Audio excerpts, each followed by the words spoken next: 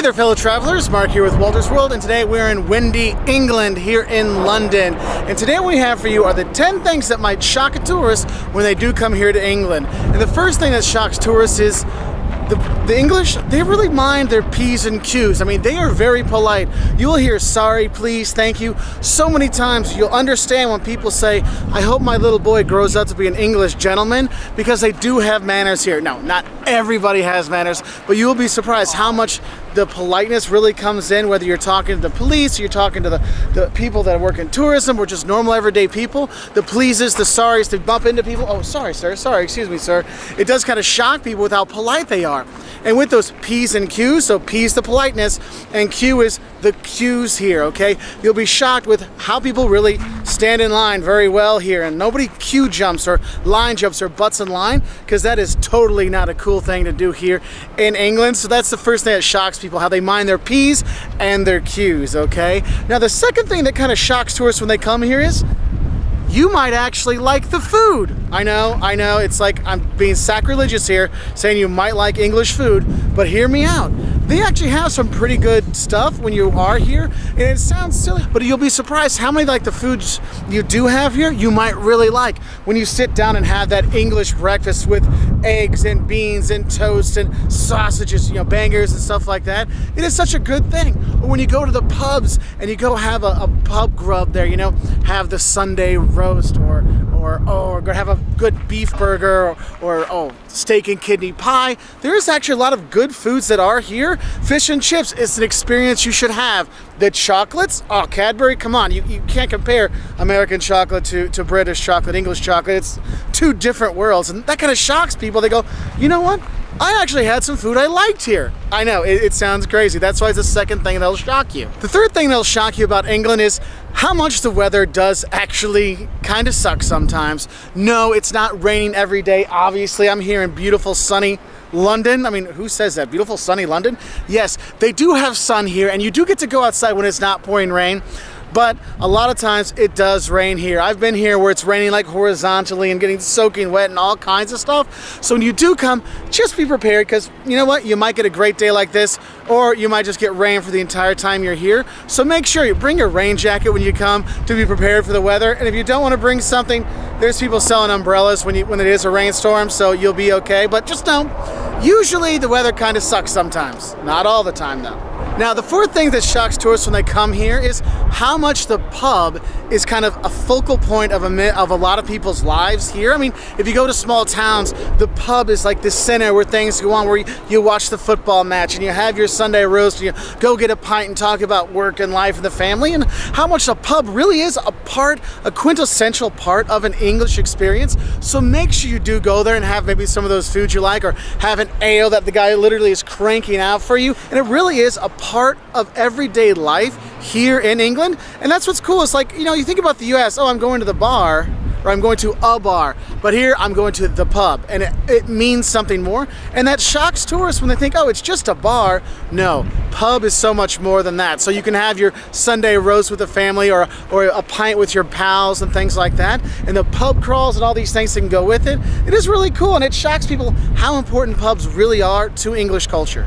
Now the fifth thing that'll shock you about England, which is kind of weird that I'm doing it here in London, is England is not just London. I know so many people that come to London and they say, oh, I've seen England, or they say, I've seen Europe. Look, England and Europe, in that matter, is way more than London. London is an international city with all kinds of amazing things to do and see, but the country itself has tons of other things out there. The natural beauty and the things to see and the history is fantastic. So you'll be shocked that there's more to England than London. So get out there. And that's why it leads into the sixth thing that's going to shock you. When you come to England and you get outside of out onto the countryside, this country is actually beautiful.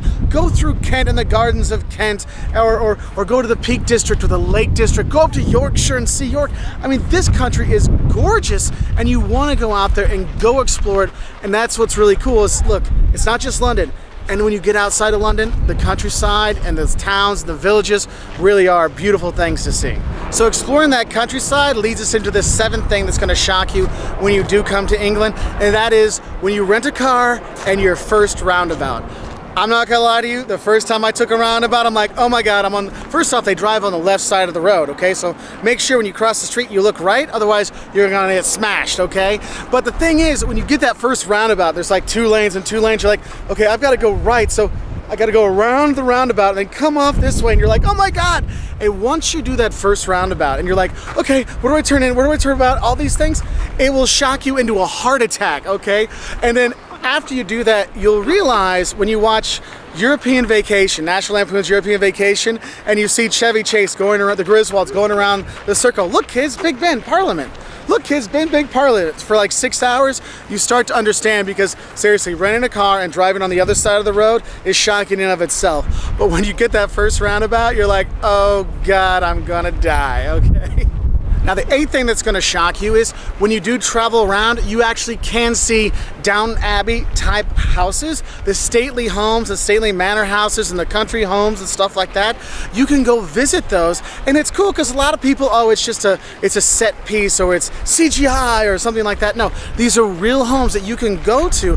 You know, you can go to the Cotswolds and see the houses there. You can go around and see these stately homes, take tours of them, go to the gardens, have lunch there, have a picnic there, see all these things, and it's cool because you get shocking, like, wow, you can see that old Downton Abbey kind of things here, that old England. It's not just in the textbooks anymore. It is out there in the country, and that's one of the best things. The National Trust, they have all kinds of homes you can go stay at. I mean, you can stay at them. Literally, I guess one thing I'd say with that Downton Abbey kind of thing is you can have some of those true Englishisms here, staying at an old house, an old, you know, stately manor, or, you know, or what you do with the National Trust, they have all these homes. You can stay in a home that's 1,000 years old and enjoy that there. And that's what's so cool, is you can get the history of England in these homes and to get that kind of Downton Abbey feel. I know that this show's been off the air for a while now, but it does have one of those things that shocks tourists. It's that, wow, I really get to enjoy those kind of things.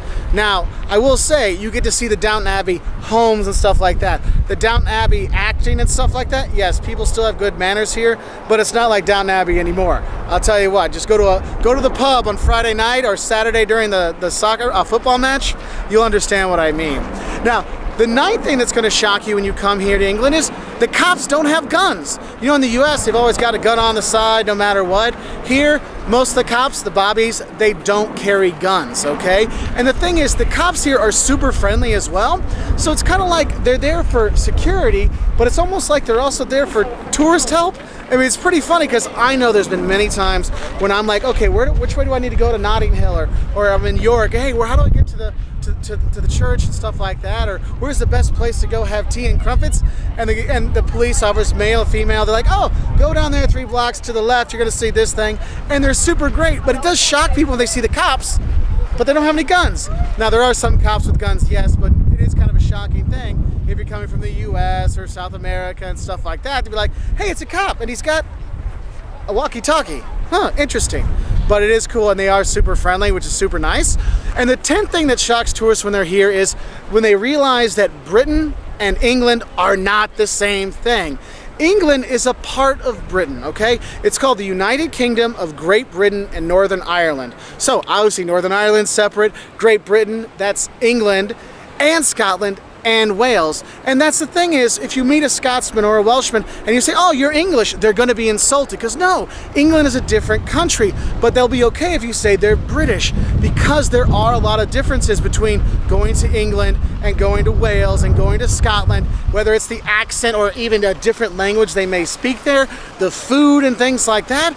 I mean, the pub culture pretty much stays in all those places, but there really is a difference. And just remember, you'll be shocked that England is not Britain, okay? It's 2 different ideas. Anyway, those are just 10 things that might shock you if you're coming to England on tourism or travel or vacation or fun.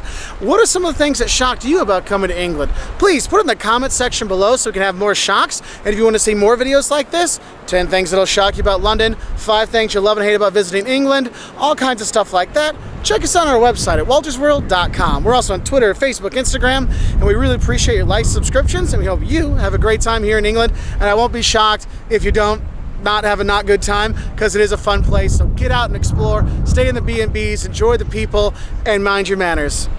Bye from London. So if you like that video, if you want to see more videos like that, click over here. If you want to see our latest video, click over there.